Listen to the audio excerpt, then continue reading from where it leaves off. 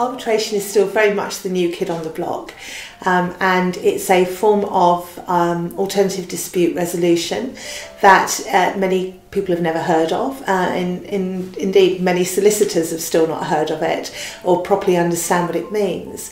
There's a misconception that arbitration is for rich couples, but I think that what's going to happen is that as it becomes increasingly difficult for couples to have their cases heard in court because of cutbacks particularly, but just also because of the timescales involved and the costs, more and more people are going to look to, I hope more and more people will look to arbitration. What's great about arbitration? Well, it is a wonderful way of resolving a dispute that cannot be negotiated through solicitors or through mediation without having to go to court. It allows you to control the process, it allows you to control the venue and to control the people involved in the process. So whereas you don't get to choose your own judge, you do get to choose your own arbitrator.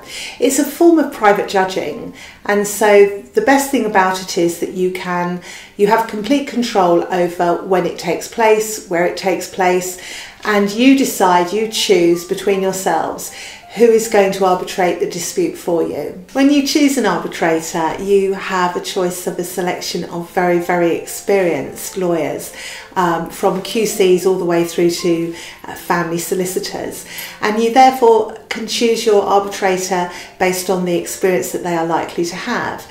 I'm a family law solicitor who has 20 years experience dealing with financial cases and children cases. At the moment it isn't possible to arbitrate in children cases, but that is very soon to change, and it will be possible for you to use arbitration to resolve disputes concerning your children.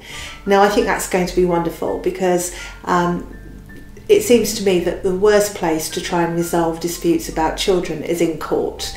That can't be anything less pleasant than having to turn up in a not particularly nice environment of a courtroom and a court waiting room, hanging around for hours to go and talk about your children. Much nicer to try and deal with that through arbitration if you can't resolve your issues through mediation.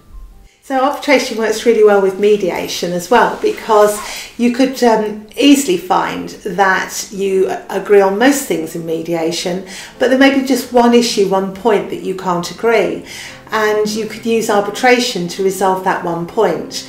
What you can't do is use the court service to do that.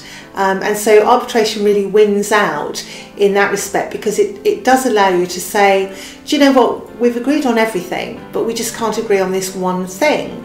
And you can agree to use an arbitrator to resolve that one issue for you.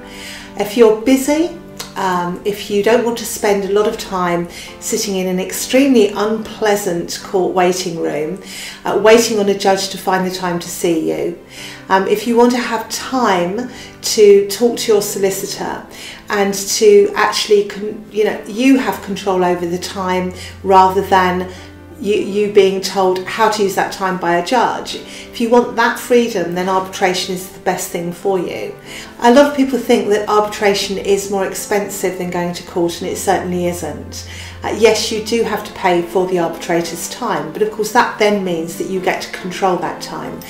And so if you have a day and time chosen for an arbitration, but maybe your lawyers have started to negotiate before the arbitration was due to take place, and they're making some progress, and you want a bit more time to try and negotiate.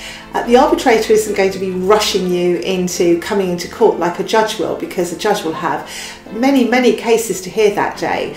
The arbitrator is yours and you're paying for the arbitrator, so that means that you get to use that time how you want to use it rather than how the arbitrator wants to use it.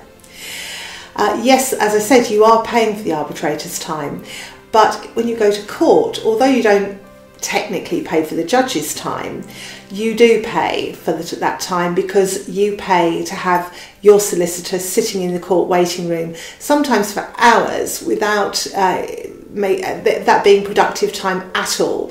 So sitting for hours in a court waiting room unproductively, waiting to be heard by a judge. So As I said, although you're paying for the arbitrator, you have a great deal more control over the time that's actually used. You can also choose the process yourself. So you may decide that you don't actually want to have a hearing in front of an arbitrator where you and your spouse have to go with your solicitors. You may decide that you want to do it by telephone appointment, or that you would rather simply have your solicitors write letters to the arbitrator. And that's, again, perfectly acceptable if it's something that you both agree. That isn't something that you can do in court proceedings.